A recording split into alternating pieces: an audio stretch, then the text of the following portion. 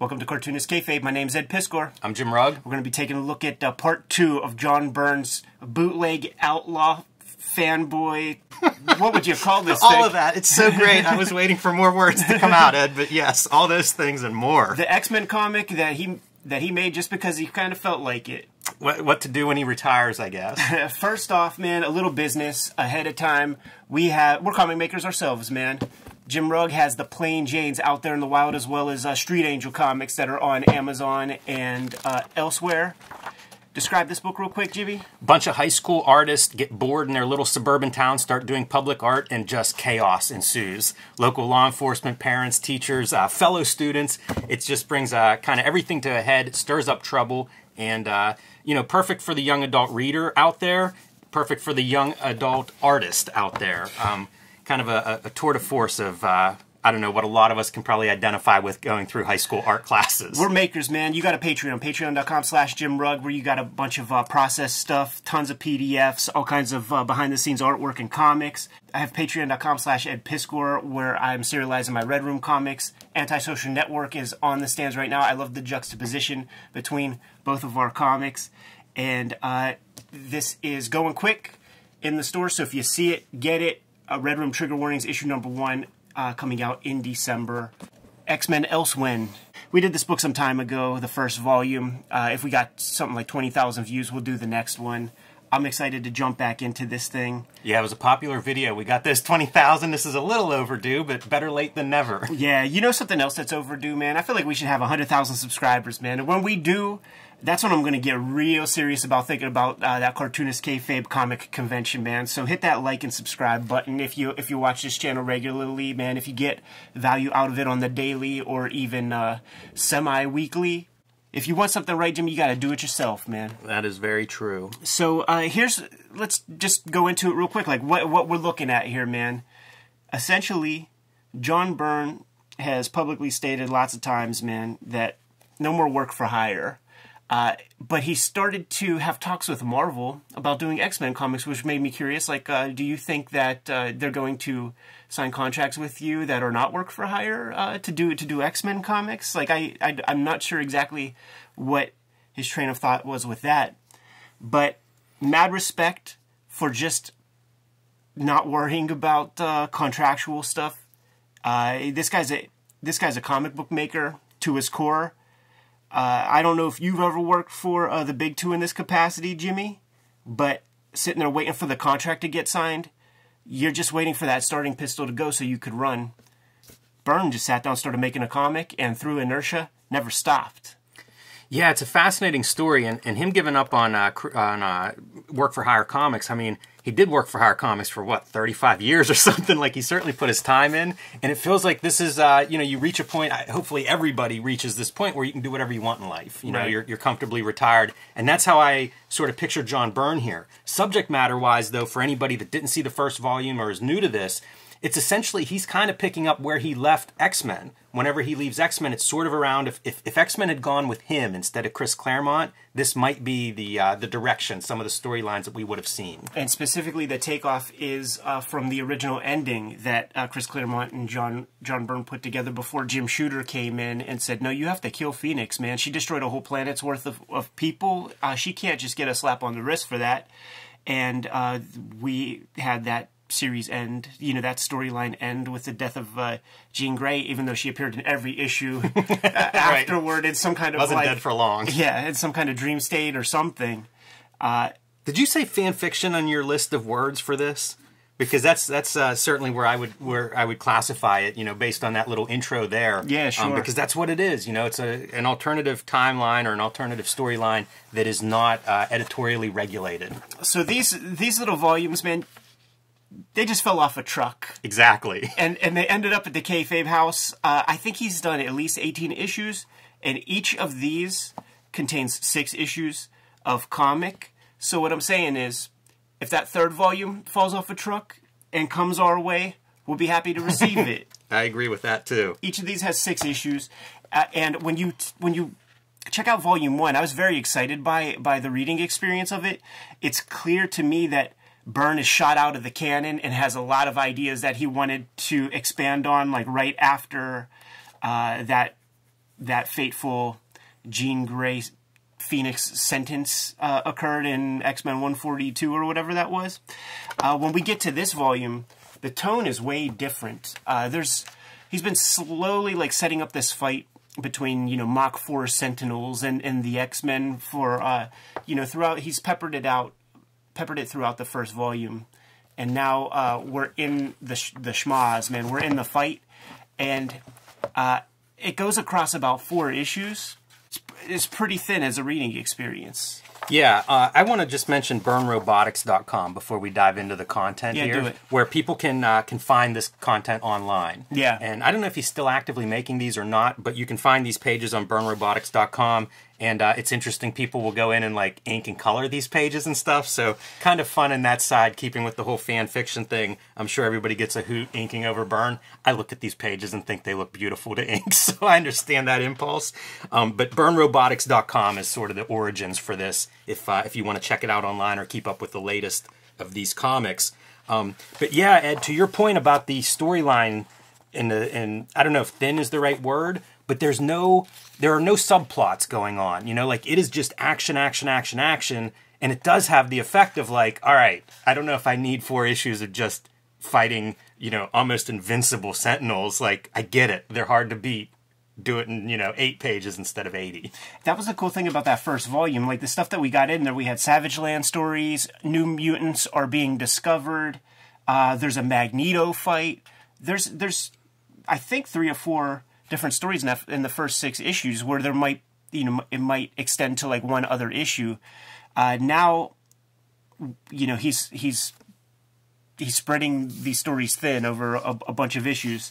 All of that said, man, if we just want to talk the craft of drawing while looking through this thing, beyond instructive. Like, as I was looking at these pages, it directly informed the work that I'm working on at this very minute, specifically with rooting these characters in an environment by kind of gridding off your panel, like your perspectives from the start. I started to develop a system for myself to compose my shots a little bit better, and it came directly from reading this and seeing, kind of trying to reverse engineer what I think he's doing by gridding off every perspective area.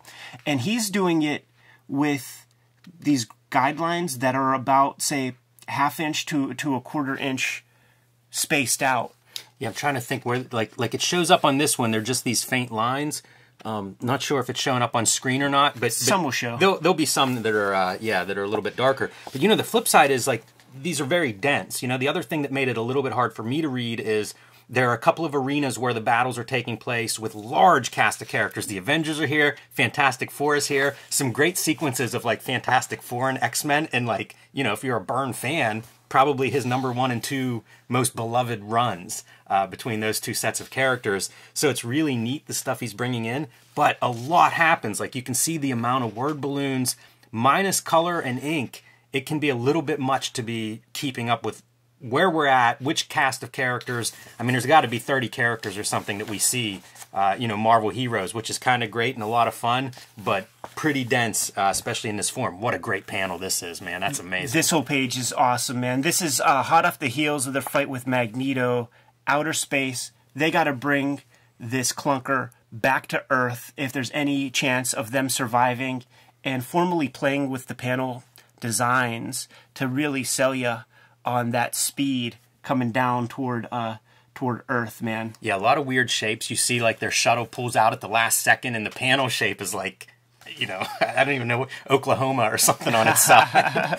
But it works for what's going on in the panel. It works really well. I love the panel designs on pretty much every single page. He is not abiding by the grid, and he has these overlapping panels. 9 times out of 10, easily readable in terms of flow. There's 1 or 2 where it starts to get kind of crazy, but even if you had an editor, the editor wouldn't say anything. Yeah, I don't think you'd be pointing that out, because it'd be hard for an editor who focuses on writing to really be able to say much, or to offer a solution or a way to fix this easily.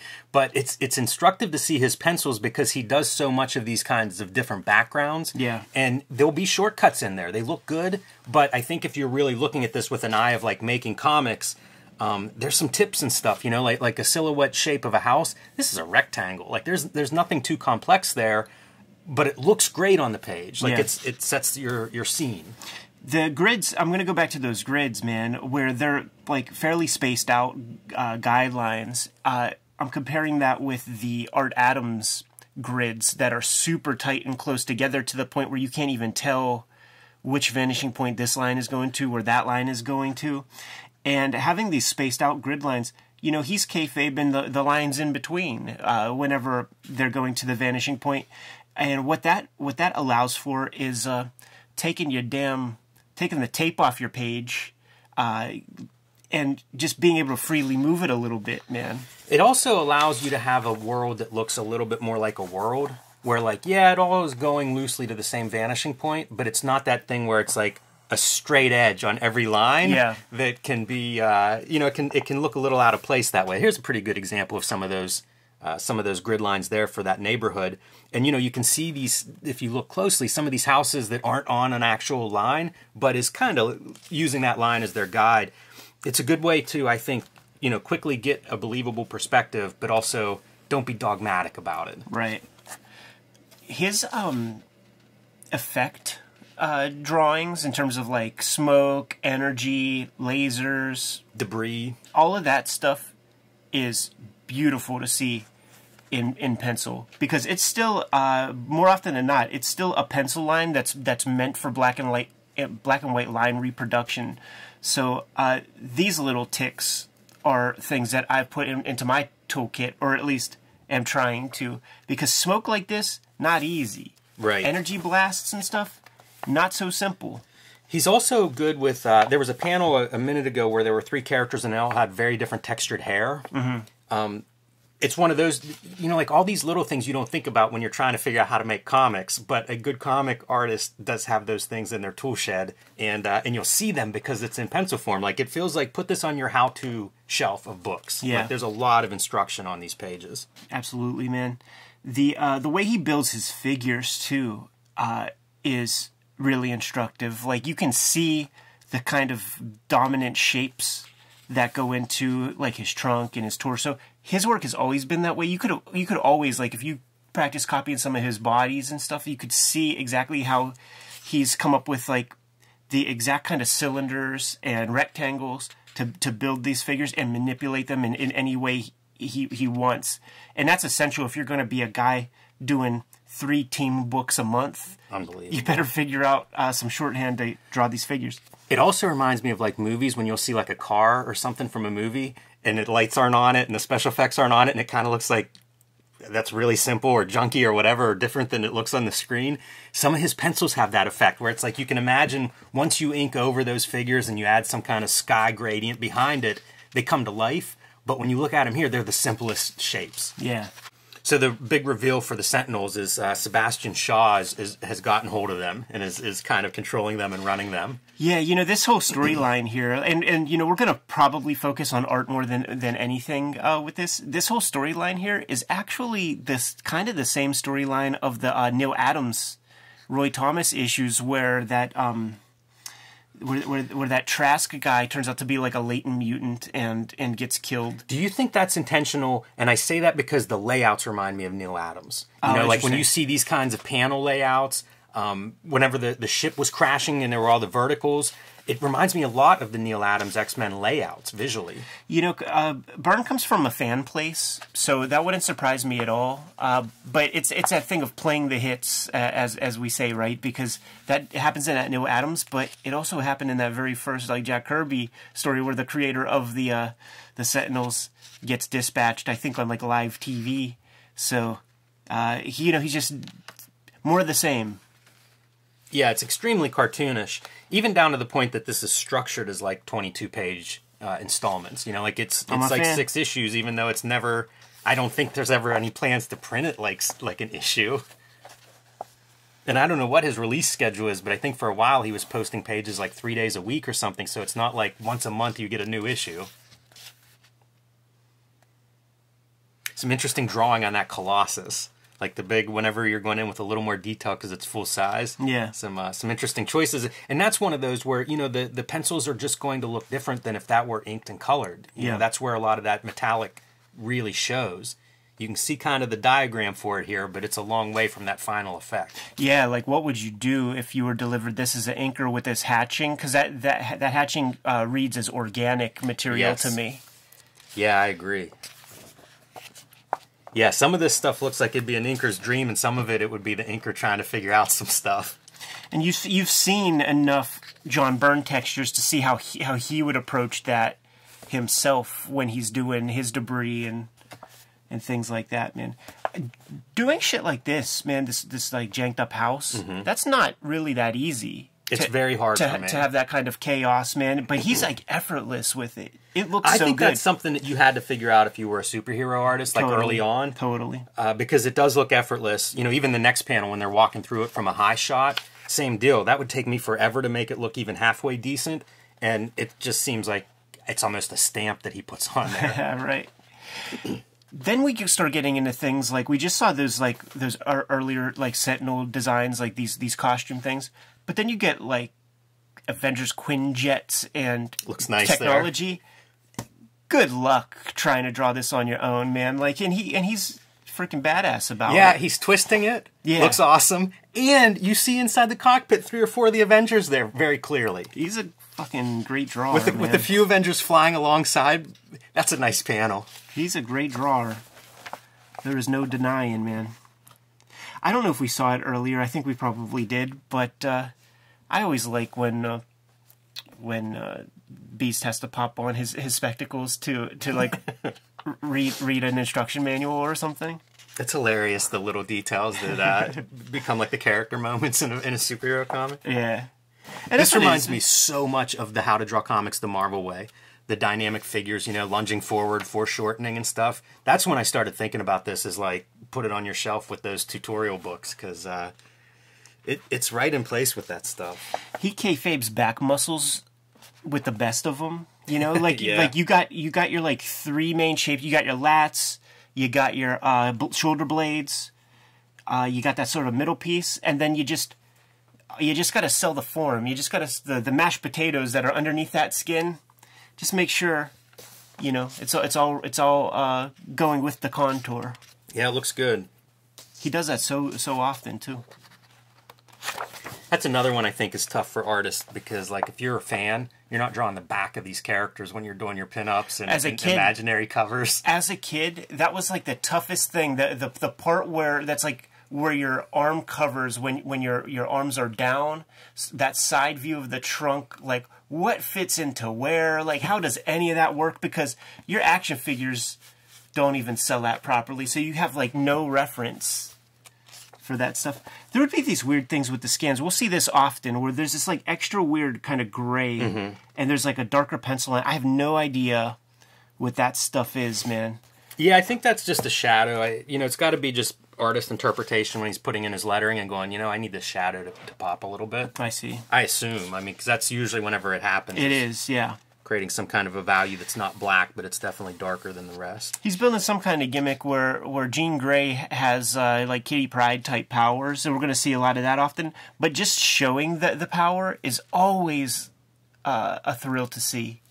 Just as a viewer, man. These also, kind of that kind of frozen in time where she's obviously falling, but we're not getting her on the ground. We're getting her in that spot where, like, she's going down. I always think that's fun for balance and movement. Anytime you have a character falling, it's the moment of, like, clearly they're past whatever the tipping point is. Right. He really has internalized that How to Draw Comics the Marvel way kind of dynamic It feels like it, man. Page after page. The Iron Man really feels like the Iron Man from How to Draw Comics the Marvel way. Yeah. And, I mentioned Fantastic Four and X-Men. If you wanted to add another book that he's got some time on, it's Avengers. Totally. So it's kind of like, this is just all the hits. He's putting all of his joints in here, man. This is the best, too, whenever it's like Iron Man flying through a suburban home, a living room. And try as you may, man, nobody can make Wonder Man look cool. No. That feels like a total a Neil Adams, right? It was. And a little nod to himself as well. But yeah, for sure. The panel with the Sentinels like crushing Wolverine. Yeah. It's pretty brutal. Yeah, I love it too. It's such a Marvel dialogue. Thing can't break my adamantium bones, but it still hurts. When we start to see these kinds of pieces of architecture, this is really where you see how that grid that he draws underneath sings, because what I imagine he does is blocks out very quickly like what he wants where, and then he creates his vanishing point setups from there, and then just goes in with the pencil, man. Maybe has like one of those like little gimmick rulers, and just draws everything in. But he's not precious, like you said, with the vanishing point, and it allows him room to kind of move around. You know, I used to be so rigid with that, like taping things down and getting everything to hit that vanishing point, and it looks good.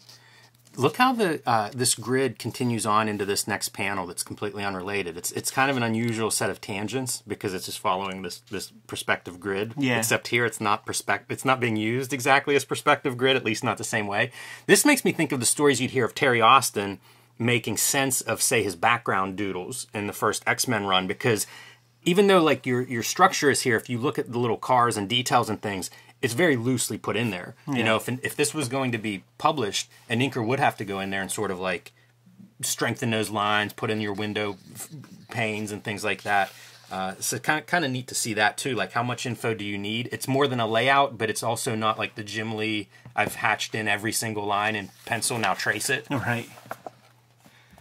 Oh, look at this janky Wolverine that just got burnt and stepped on. And then, you're all right. Your healing factor. He's like, it ain't instantaneous, babe. No, he looks mangled, man. That's a good one. It's going to sting for a little bit. I hate some of these lettering boxes. They're all these weird shapes. Like, he just outlined them with whatever the words kind of indicated the shape that's necessary. Right. I find them distracting, especially whenever you get into pages with, 5 or 6 of these balloons next to each other, or boxes next to each other. Yeah, I do wonder. It's like, well, like what is that? Is that just trying to be interesting? Is it you so happy with your drawing that you don't want to cover it up? Like, what exactly are we doing there? It just feels a little bit unconsidered to me, because some of it is like a vertical line on the edge, and now we have an angle line in the same panel and what looks like the same kind of lettering treatment, right? But completely different lines that look like they should be. I mean, shouldn't that be horizontal? But it's slightly not horizontal. Yeah, it calls attention to itself, right? And that's one of the tenets of good lettering. Like, don't do that. Yeah, and some of the outlines are like different line weights. Some are dotted lines. Like there's a dotted line on 2 sides of that box. I just don't get it. Right. I don't know. It seems weird to me. Yeah. Here's the plot twist of Elsewhen, man. The Phoenix is still out there, and it's going to take over Lilandra. Yeah, that's one of those things where you're cutting back and forth to like Shire Empire and Deep Space, but not a lot of like establishing shots. It's just like, nope, we just got a page there, and now we're back in wherever the hell the last fight was going on. Right. And it doesn't help that there's a couple of Sentinel fights happening simultaneously, like Indiana and I think outside New York. There's this part here, like in this issue, when they start fighting these Sentinels a little bit closer. That's what these outfits are. Where it's revealed. Basically, I think an editor would have helped them, like, fix some word choices and stuff, because they kind of give up the ghost real early that their friends are inside these skeletons. And it's like, you just actually don't have to do that, because the next issue, like, it pays off. Like, we see the reveal. It would make the reveal much more substantial. And you don't even see that our guys are in there. It's just through dialogue, like, hey, I think Nightcrawler's in there. So, eventually we see them in there, and that's a big reveal. But it was John Byrne. He was on this, like, sci-fi channel thing or something, and he's talking and said something like, I've often made the mistake that my readers were as smart as me. So that's, like, one of those examples where he's just... That's such a John Byrne thing to say. Yeah, he's just letting the reader know. There's a perspective grid on this panel, and I'm looking at it, and I don't know that you need it there. There's nothing real tight there. I mean, obviously figures appear in perspective too. Yeah. But there's not a lot of straight edges, and I'm surprised to see it there, because it looks like there are it's like 3-point perspective. There's Yeah. a lot going on in that panel, and I don't know enough about 3-point perspective and how you would apply it to those three figures and the way they're drawn there. Man, dude, like, I mean, you see this guy up in the air, and then it's like, it's probably for the shapes of the cylinders, like, Maybe. make sure the lines are going the same way. That's the thing that I was making note of, and the things that I was paying It attention all for reads myself. right. You know, I mean, that's a good-looking panel. I'm not criticizing anything that's in the panel, but I wouldn't have expected to see 3-point perspective grid on that panel. Yeah, like It probably is revealing. Like, I probably should know that. this is the kind. I mean, this is exactly the kind of stuff that I've been paying a lot of attention to in my own work for these reasons, because I've been my favorite cartoonists totally fake that stuff. Like Robert Crumb fakes that kind of thing when there's a foreground figure, middle ground figure, background figure, and like it's just this floating idea of perspective or something. But I've been also looking at, you know, anime, good manga. They're not faking it. You know, they don't, and it looks better when it's not faked in a lot of ways. Like, this looks good. Good facial expressions on Kitty Pryde here. A little jealous. There's a new mutant in town, and she's a badass. Yeah, so, like, even, like, having the perspective grids here, like, you do have this house, but you got this flak jacket on this copper right here, man, and the vanishing point is low, so you got to make sure all those lines go kind of like on the right contour, go in the right direction. It's fun to see glimpses of other artists, too. Like, I'll see bits of Jim Lee now and then pop in, and I assume Jim Lee was influenced by Byrne. Oh, you know, big time. Big X-Men artist taking over after a big X-Men artist. Like, Big time. Got to be looking at him. But to me, there's some Jim Lee's isms in this figure, which is kind of cool to see and imagine that lineage. There it is, man. We took a look on the Kayfabe channel at some early John Byrne submissions, and he chose to do a Fantastic Four bunch of pages, like a whole issue of Fantastic Four type comics in pencil. You can find that video on the channel. And he was doing Fantastic Four when I was a kid. Yeah, I've picked up some of those Fantastic Four. Good 5-year run on Fantastic Four. Interesting to see him doing The Thing. I have trouble drawing The Thing. Yeah, you could really get, like, if you have like any kind of compulsion or OCD, you could really overdo it. Thing's one of those guys with the figure too that is not the human figure, Right? Which always is challenging. Man, a lot of perspective grids on that right-hand page there at the bottom. Oh yeah. It's so chaotic. It's hard for me to even believe how those all work together. He's got that giant drafting board too, so he's setting that vanishing point off far away. See, here's the reveal where Sebastian Shaw has all these mutants in his clutches to sort of like use their powers for the Sentinels or however that works. One of them's Blob, and it's funny to think of how Blob fits inside of a Sentinel and like, what's his power? Right. Immovable object. The Sentinel just sits there. That's also in the New Adams run, and I think it's actually a lot of the same freaking mutants that get captured. How about this helicopter, dude? That's sick, man. Yeah, gotta be the morgue file, right? Gotta be. And he ain't tracing a helicopter. Like, this is, you know, a kayfabed comic book helicopter that looks totally believable.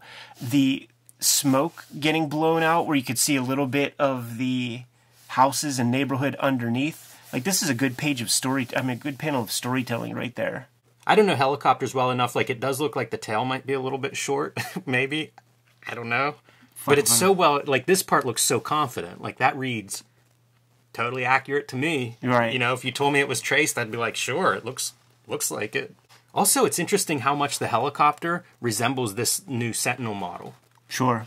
Aerodynamic, sleek.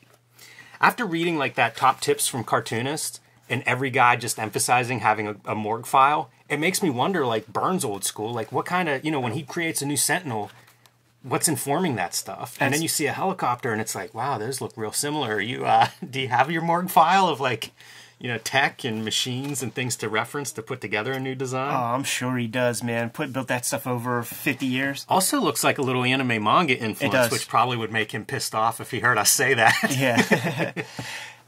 You point to that, man, and I'll point to this translucent. That's the money. That's good stuff. Cyclops right here. Seeing them pull this kind of shit off in pencil is really awesome. What's nuts about it is you don't get to render to make your arms or hide a mistake. Like, it's one line to delineate that arm or his figure, his head, his twist, anything. Yeah. And it all adds up there. Obviously, a guy who's got his... wonder how many hours he has as, like, a penciler. You know what I mean? Is he 200,000 hours in? Yeah, good call, man. Like, he's been in the game a hot minute. Churned out a lot of pages. This Nightcrawler is vaguely disturbing to me. Yeah, it doesn't seem quite right. That head looks a little bit big. Maybe not, but it looks a little big. Just all the gimmicks like connected to him and just how bound up he is, helpless. And there's a piece of dialogue in here that's really good whenever all the friends get saved from the Sentinel thing, where they mention something about like they lost a lot of weight, they're emaciated, whoever had them gave no thought to their health or well-being. It's good. Hey, this is awesome. Across 3 panels, this is all the same Sentinel, and it goes from being solid to like the transparent, mix, and then totally the inside part. But it's one big, long, wide shot. Yeah. That's a great 3-panel sequence. Yeah, it's super sick, man, and it's that thing that we've seen Masamune Shirow do it in Appleseed, where we got to sell the guy on the inside. How do you do that? Here's a pretty effective way. Yeah, I like that a lot. It'll be helped out a lot with color when this thing would be inked and put together.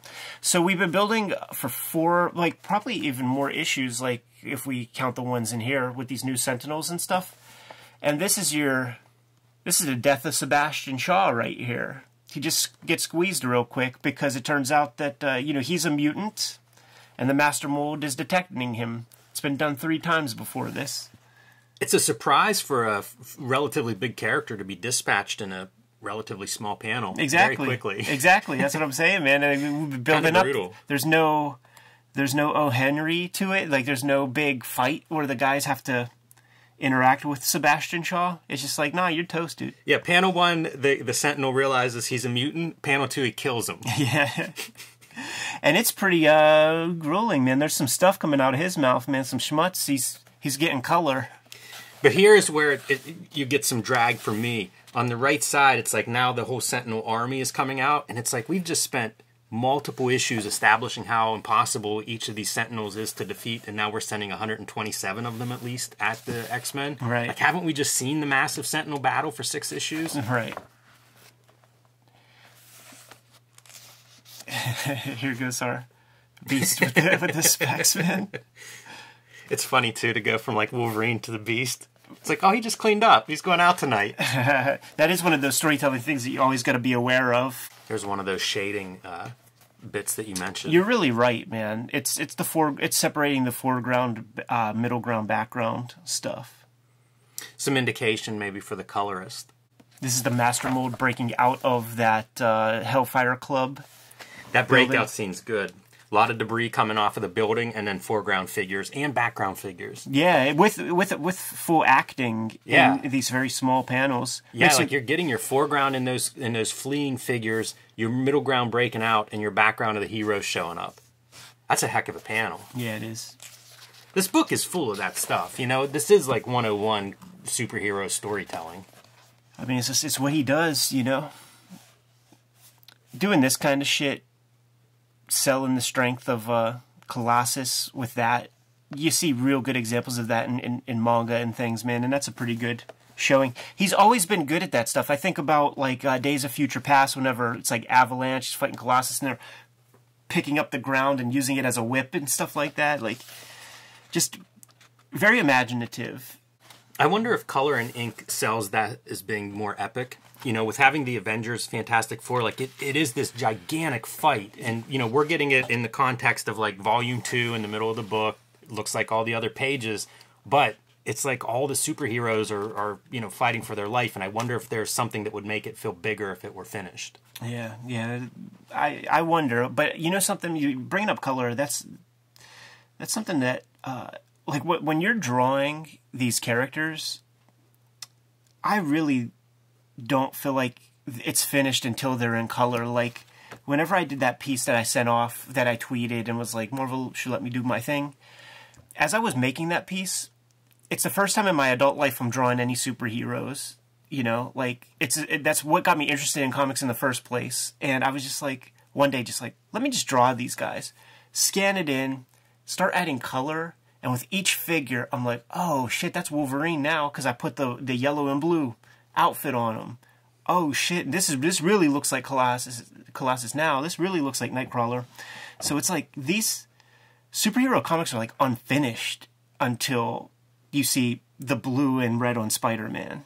Yeah, this is an incredible spread. Yeah. Like, there's so many good moments, like, across this spread. It's a great Phoenix, man. That Phoenix looks hard. Yeah, man. And we would see in the Terry Austin, John Byrne, X-Men, the inked version of this. So it's so cool to see it in pencil and to see the things that he's doing. What I'm thinking we're looking at here is the employment of that electric eraser to actually draw lines in by way of reduction.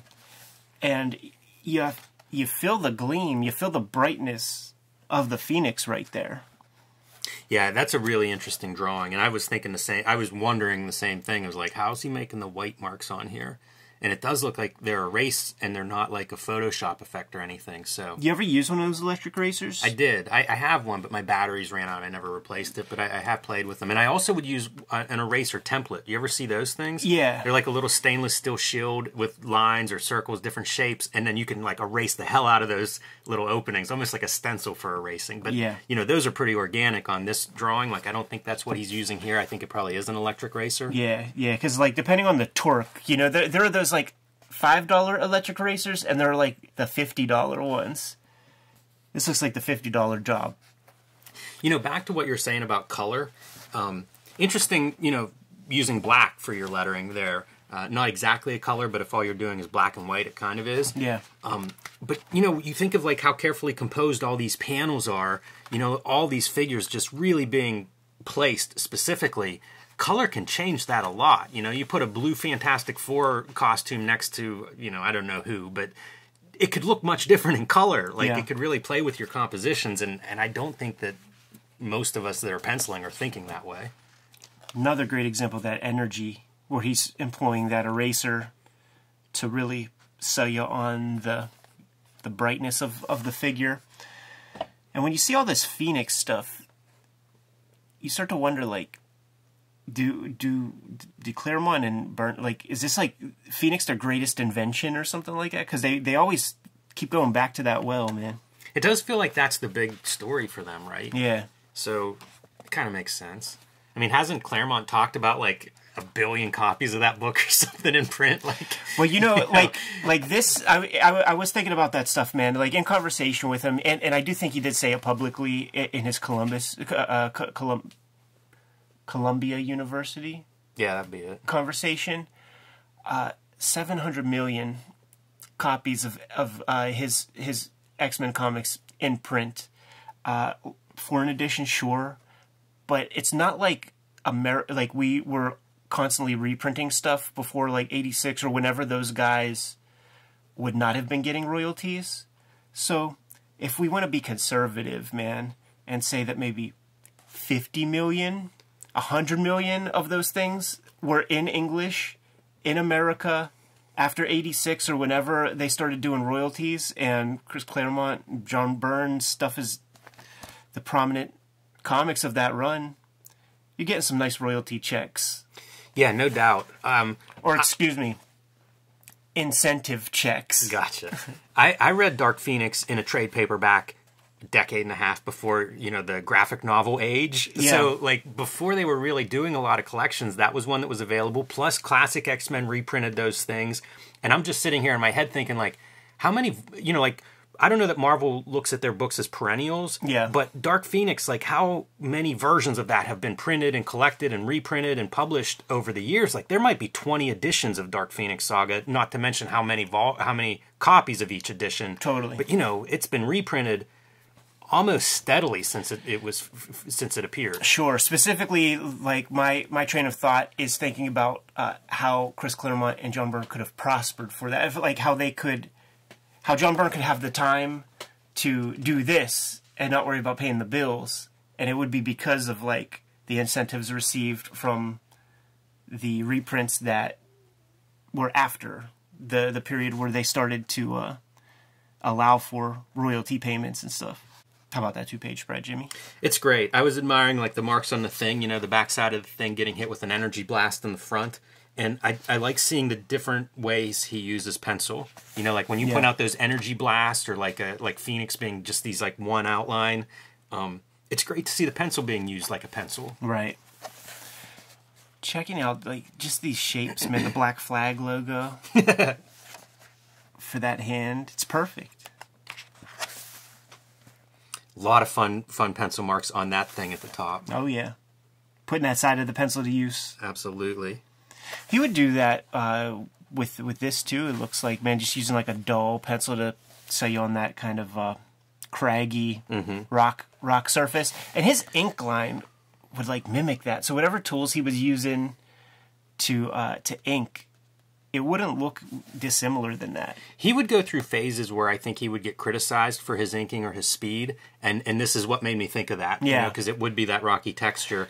Like Wonder Woman era, man, where it's just... some of the Next Men stuff. Looks like Sharpie, even.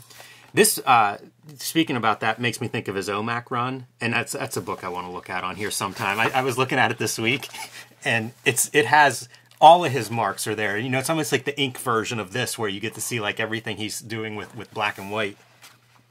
But you definitely see some of those kinds of textures translated. I always like this kind of image with like a dense cityscape, because you could think of like Otomo as well. The negative space really is just the white noise of the buildings. So it's super detailed, but it's actually the negative space of the composition, if that makes sense. Yeah, no straight lines, because he doesn't always use them, but here they're obviously ruled. Contrast to your figure, the organic lines on a figure in the foreground.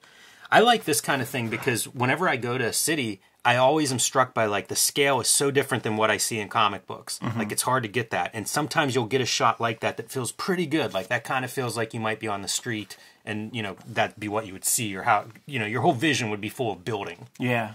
So I like it whenever you get a shot that's a little bit different like that and feels like, yeah, maybe that's reasonable. The other part of his draftsmanship that seems very strong is when we have to get these like ellipses into his imagery. These shapes would show up on some of those sentinels and in a lot of places, man. And it always looks good. It always looks right.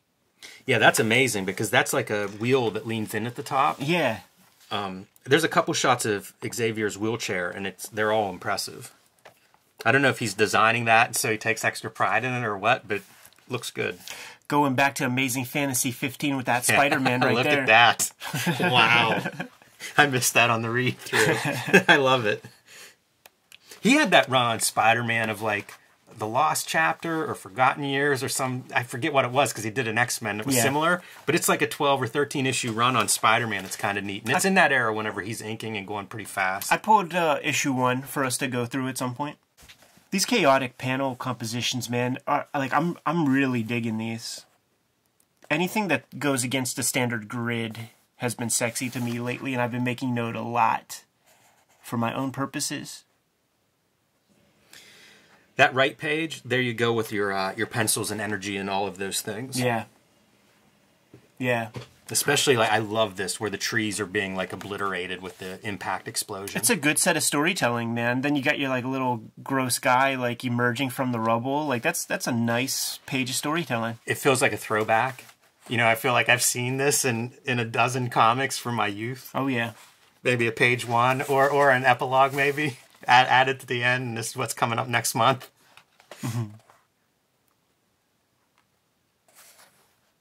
Still working on that damn Sentinel.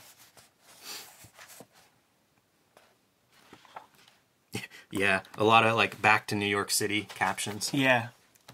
And the Deus Ex Machina of dispatching the Sentinels is underway. Reed Richards figured it out, and all the Sentinels dropping like flies. And the chaotic panels here work perfect for the storytelling because it's showing all around the world how the Sentinels are finished. They're dying, and you do the exact thing that you have to do in comics when you're going all around the world, man. Clearly in France, you're in some kind of Japanese kind of place. You got your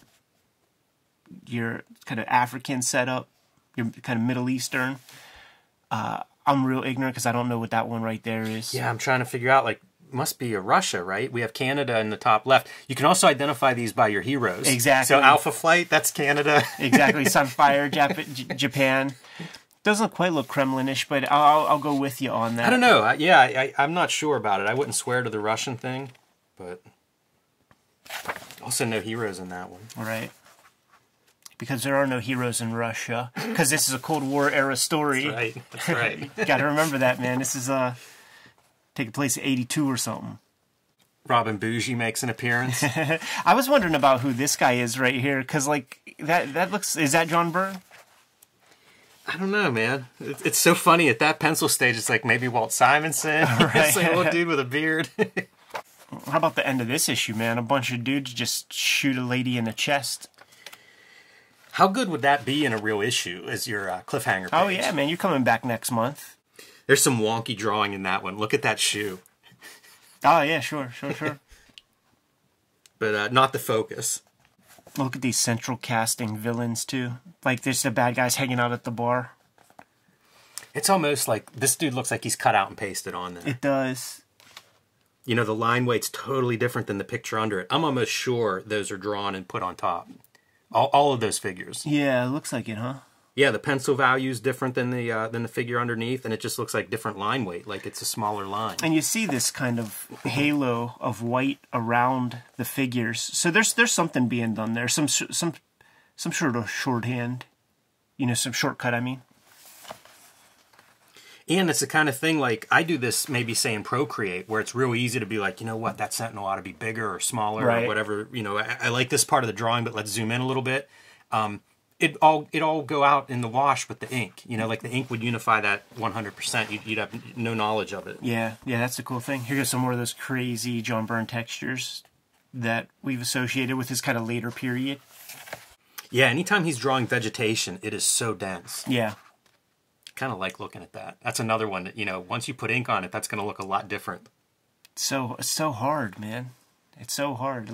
He is great with vehicles. So we were talking about Xavier's wheelchair, and you get a snippet of it. But anytime you see the airplanes, that's a pretty wicked perspective to have to draw that jet, and it looks good. It all makes sense. Looks cool. Another one of those foreground shadow things. Little Toth nod, right? with the airplane wheel in the foreground. Just fill it in black, John. It's funny, Wolverine takes the protects Cyclops here, and I was thinking reading this, it's a big deal. Cyclops is talking about, well, he saved me. And this was a time in X-Men where I guess those guys weren't too chummy. Right. Were they ever? Yeah, I don't know. I think eventually they earned each other's respect. Because they're all fighting over that redhead. That's right. The redhead with the 5-year-old mind. Well, that's a John Byrne invention for this gimmick. It's pretty neat that when he tries to draw that, how do you represent that part? Make it clear that mentally she's on a different level than her physical appearance. I feel like that's a pretty good one with the eyes, big round eyes. Yeah, where you see 4 sides of white, man. Crazy eyes. More of that perspective grid, man. I adore... I really do feel like this is just a new piece to add to the toolbox when putting pages together, because I see what he does with it. He'll lay that down. Maybe it's so faint. Maybe it's in just a harder pencil so that the line shows up thinner, or blue line or something, and it just gives you a map that you could just populate this little area with stuff, and it all is basically right. It looks good. I think he's drawing all this on paper, so that's real pencil. But that's one of those digital tools that exist now where it's man, you can just move your point for those grids, have 3 or 4 of the grids, whatever you want on there.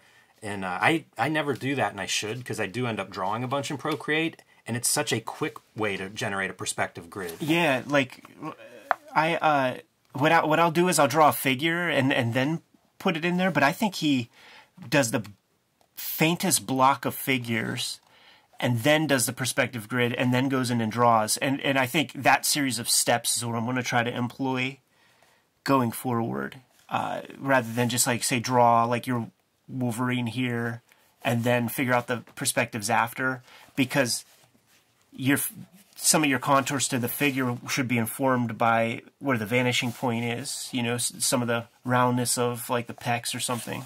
That is a really good panel for foreground background. It is. I didn't even realize, like, whenever we're looking and just pointing at that grid background, I was thinking it was two different panels because he's so far in the foreground. And it's another one that would be aided by your ink line could aid that, color could aid that, but to really just push that separation. But I'm always impressed by these panels that are able to achieve that kind of depth.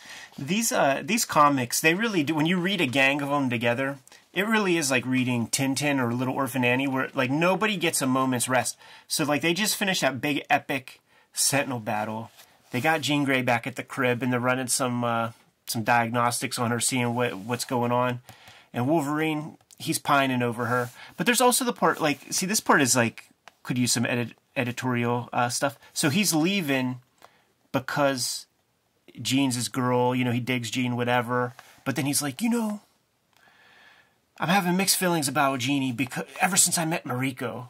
And it's like, well, why don't you just lean toward Mariko then? Like, clearly this chick is pining over Cyclops. You know, let the ginger go. This is neat with the heavier line to show you like a foreground. It's framing that running sequence. That would be like a piece that Toth would just make that all black. Mm-hmm. Just make that all black and frame your guy. Even make this one black too, because then you have a perfect frame for your dude. And it's a perfect separation. Because the alternative is whenever it's colored, you would do something to make that a separate layer. Yeah. You know, like, when you see this kind of graphomania, kind of profiling the creator of something like this, I wonder if he would think that would be cheating. Right? Yeah, because, like, I mean, maybe. It's clear to you and me, clear to maybe some other people who are watching and stuff, but he did it. He did this for a reason. Hey, John, get in touch with us, man. Is Toth a cheater?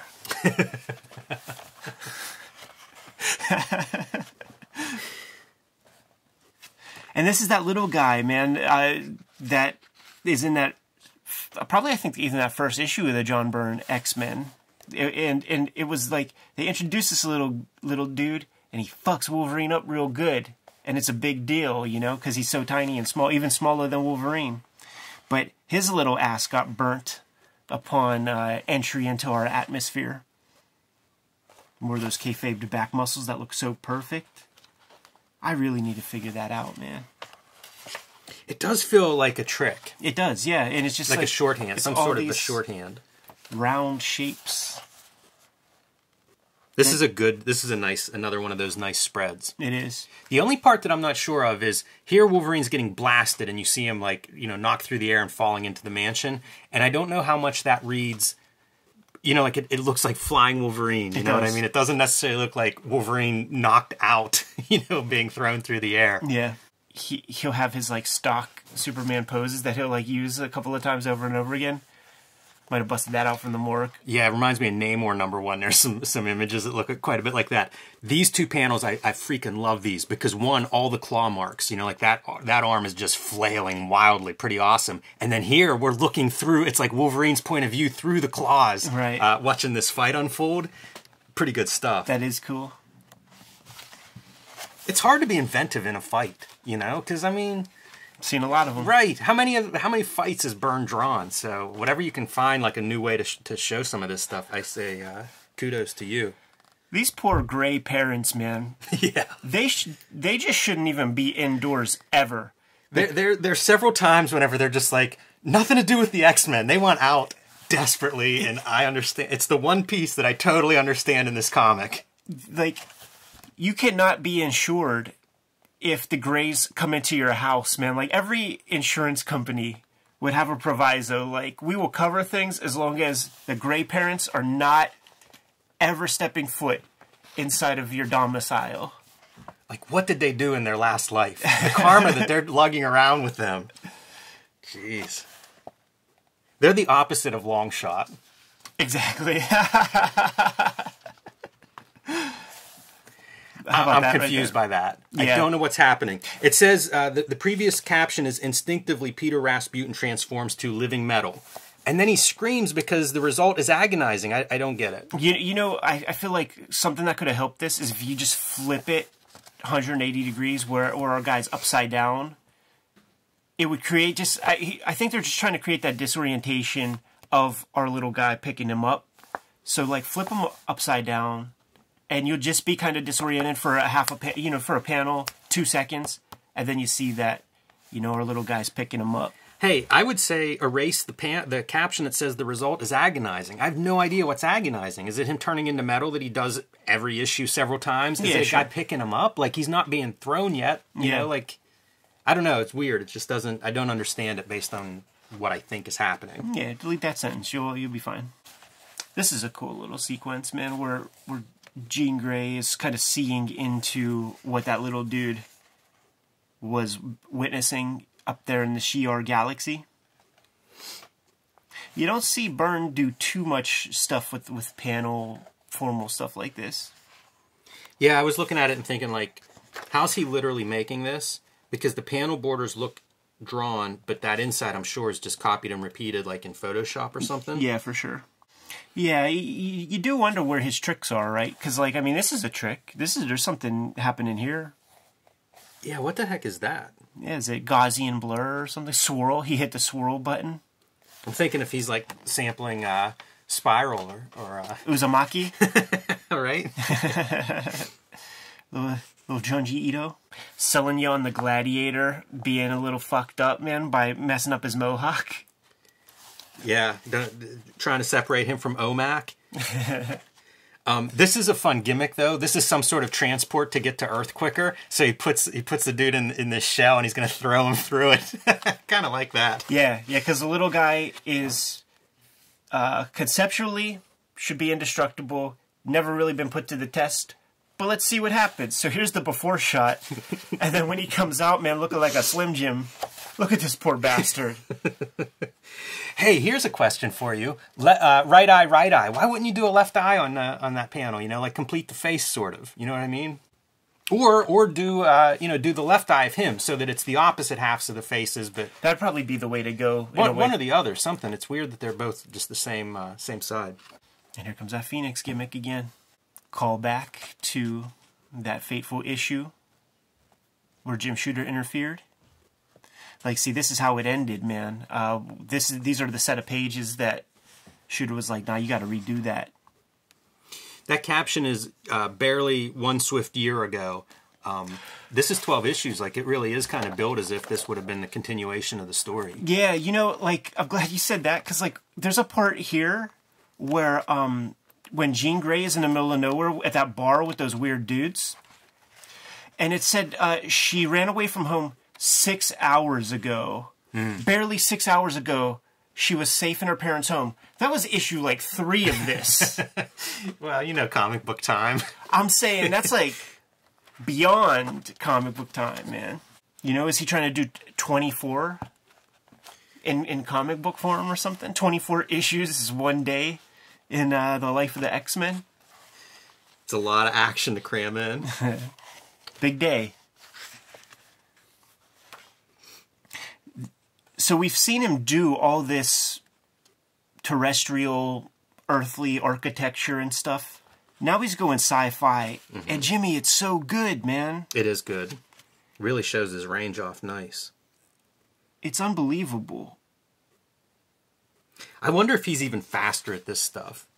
I bet, because there's nothing that he's got to reference. It doesn't have to look like a mansion or look like a skyscraper. Right. But it does look good. This stuff really excites me to get to drawing, man.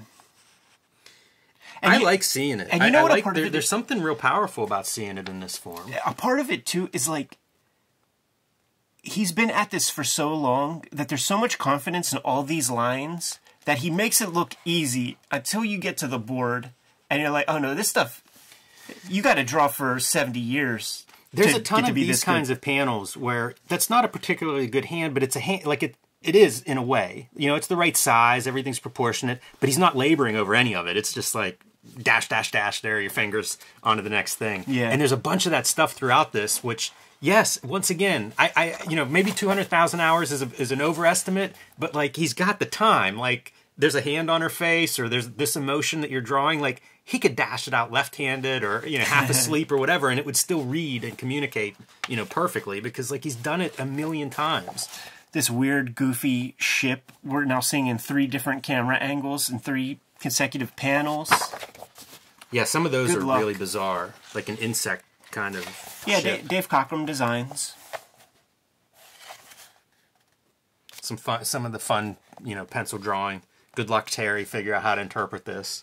And he would just do it with that thin line, man. You know, these characters are being zapped somewhere else. We've seen them do that before. Maybe even that's a surprint or something. Yeah, Lilandra turns heel, man. This becomes Carl Barks' The Golden Helmet at this point. And the Golden Helmet is Phoenix. I wanted that to be real. I want that to be true. I want to talk to John Byrne about that now. Carl Barks. John, better than Alex Toth? Carl who? Was he an editor at DC in 1985? Yeah, it's hard to imagine Byrne spending too much time reading comics with his output. Yeah, he just, you know, internalized all that stuff as a kid. There goes that Legion of Superheroes looking Shi'ar guy.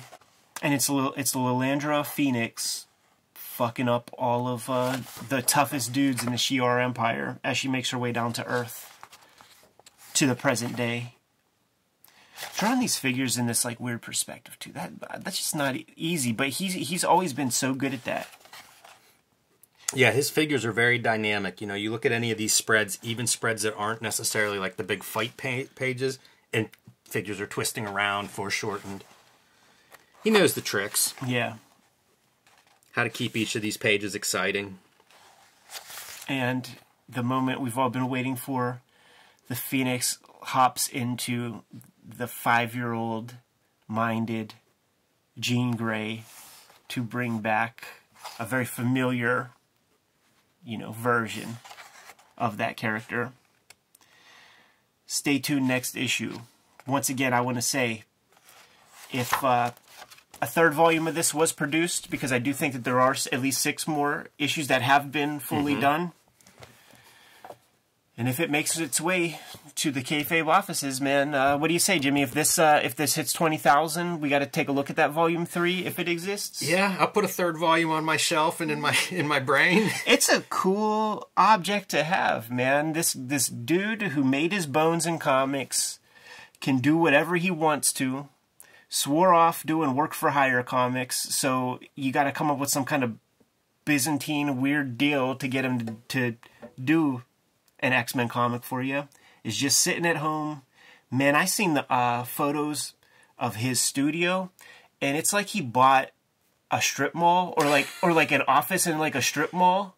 It's a big space. And just has all of his tchotchkes and stuff, the biggest drafting table money could buy, a complete, you know, in that office park or wherever it is, it's just all windows to that one side, so he's just looking all at nature and shit, away from everybody, just sitting there making his X-Men comics, his fan fiction X-Men comics. Dojinshi. Dude, it's Dojinshi. Take this shit to Comic-Cat. Yeah, it's wild. I love it. This is some of my favorite kind of stuff, this sort of like fan fiction, you know, bootlegs, whatever you want to call it. I love it, and it's wild to me that somebody of John Byrne's caliber professionally is spending his time doing this. But you know, it's retirement, right? Like he's essentially retired, and you don't want to do nothing. It's the worst thing you can do in retirement, right? So Absolutely. What do you do with a lifetime of comics making? Go back in there, right or wrong. I'm saying like I would read anybody's bootleg comic. Like the fact that you're just sitting there with no editorial anything, and you're just able to, without a safety net, like make some comics, and we're seeing an untethered, unedited John Byrne. He's very like happy with himself as a creator and stuff, very confident in himself as a creator. You know, he's the next king of comics after Jack, you know, self-professed. I was going to say self-proclaimed. Self-professed king of comics. Pull after out the letters columns in Next Men where he explains why he's the new king. So let's see what you look like without a tether, without any editor, and we're seeing that. It is fascinating, too, to think, like, you're essentially in a position where you've got a very high level of craft. You can do anything you want now because you're not doing work for hire. You're not even, you know, it's bootleg. You can do anything you want. And X-Men is what he chooses to do. Out of anything in the world, something new, something in his mind, something the House of Marvel owns. Yeah. He said that, like, even when he created Alpha Flight, did Alpha Flight for like 2 years, and he said it felt weird. It felt like RC Cola heroes because it wasn't a part of like the traditions that he grew up with. You know, this is a fanboy kind of guy, man. Why not go back to the thing that made you most popular? He was the dude waiting in the wings when Dave Cockrum was like, I need to take a powder, I need to tap out a bit, and it was John Byrne who was like, put me in, coach, put me in, I'll draw this.